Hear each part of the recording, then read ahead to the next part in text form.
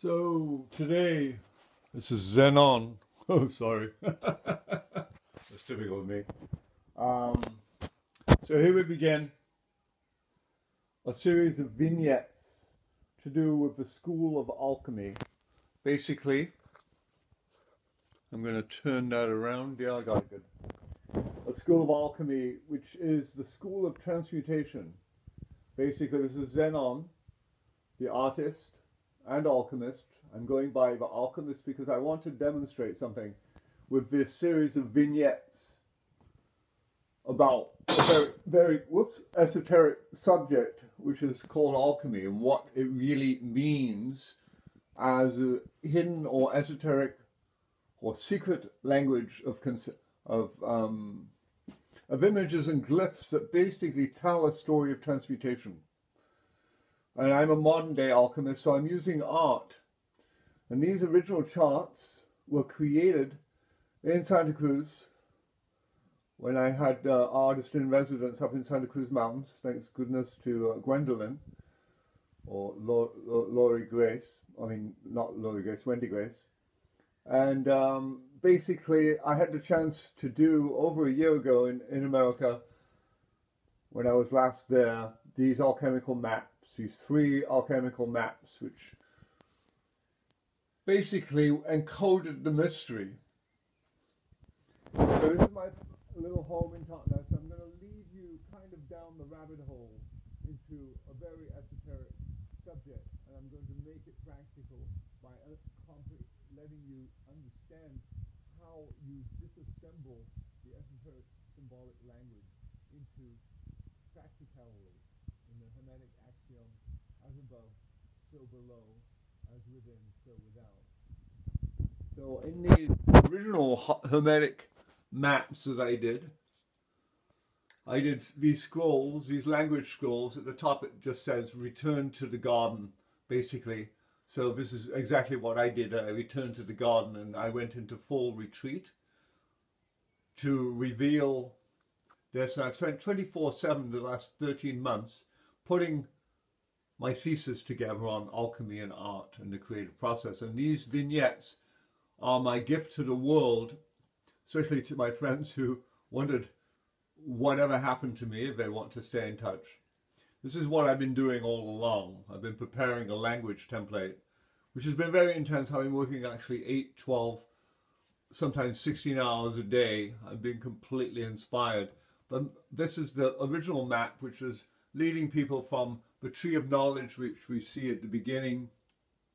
When you see again, you'll see this constant reference to one gold ring, which is the alchemical container, to a tree of life. And we recognize those archetypes because they're in the Bible, in the beginning and end. So it is definitely we're demystifying the essential codes in the Bible, not the ones that. But this journey to the tree of life at the end, which is St. John's Revelation, if you want to go into the last 2 chapters, you'll see the heavenly template.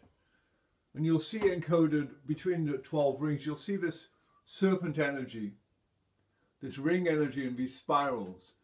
Well, obviously the chakra of the nervous system, the what I call the pillar of light, the central pillar of the nervous system.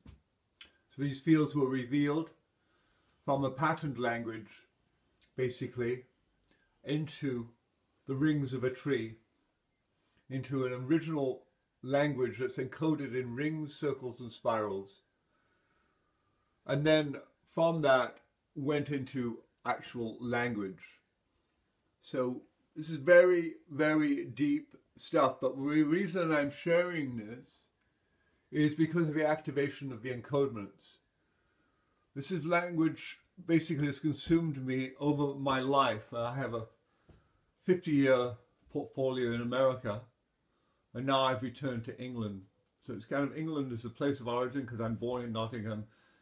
And many people know that I was a master in stained glass art. So this is more recent. These are a very small section of 11 master images. This is the Magdalene on the left, the Mother of the World, Nicholas Roerch's work, The Pilgrimage, and the Kuan Yin and Golden Dolphins, that's in iridescent glass, and then that's the caduceus, the 7 chakra system. This was done 40 years ago, one of my first commissions. So I have a very active portfolio in glass, and then these are the silks I produced in Bali. So I've been very, very prolific, but I haven't been ever really putting on marketing. So this is the design of the round table. So this is my central thesis, the round table, of course, because I work under Merlin the Seer. And so this original design was in Winchester, in England, and represents the 4 elements: earth, water, fire, and air. So you have the 4 elements: earth, water is the moon, fire is the triangle, and air, I use that as a 6-pointed star or seal of Solomon. So I'm talking in symbolic lore, L-O-R-E. This is the mystical rose. This is the 5 petals of the mystical rose. It's in the center of the round table. It's the original tryst of the round table. It represents the Hermetic or Western mysteries. The rose. The rose is for the West, like the lotus is for the East. So these are just things to catalyze what is the memory of a Western school. A lot of the mystery societies were, of course, wiped out by the church. And we have a long heritage of secret societies on the planet. And this has become my little alchemical chamber in Totnes, southern England, in Devon. And thanks to graciousness. And I've been working here on kind of actually finishing the scrolls, which I've just finished the 12th scroll, which has been extremely intense, to bring in from these higher fields of energy. So this is my place. These are, again, the mother of the world, the pilgrimage. This is the medicine wheel I did in glass, and we produced them in fabric in banner. So my whole life becomes a set of symbols, basically. These are the 3 rings, now compressed into a Grail mythology, the Grail, the sword, and the stone. So everything has meaning, everything has a story. The Magdalene was taken from Glastonbury, England. Anybody knows about the Grail mysteries knows of Glastonbury, of course. So encoded in all of my glass was a story and a patterned language. But I'm at a place in my life as an elder that I'm synthesizing all the information that I've gathered over this lifetime. I'm a 2 of diamonds, if anybody knows the card, so I'm called the Wheeler Dealer card because I like to network and co-create in partnership. But this has been a very arduous, singular journey. And all is what Jung talked about, the individuation process.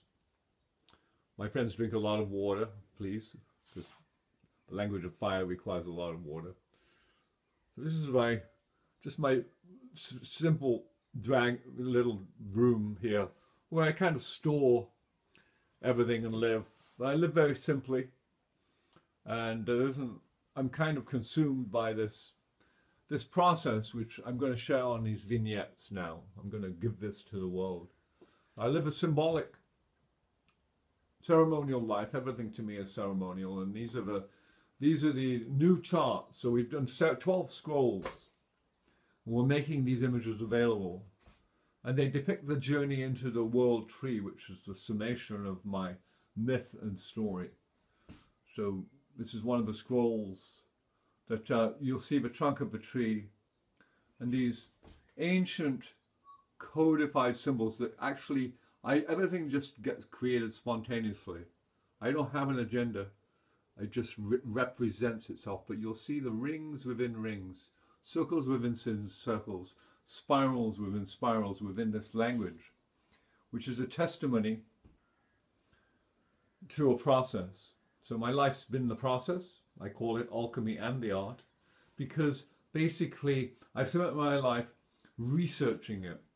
How have I researched it? Through creation, through a field of creation. In other words, people read books. I read from a higher field. All my life, spontaneously. This is done, one of my original commissions, the Caduceus, 40 years ago. So I knew this encodement when I came in at a very young age and was kind of initiated into the mysteries at age 28. And I was given a book at that time, which is a full Saturn return, to do with Jakob Boehm and the language of alchemy.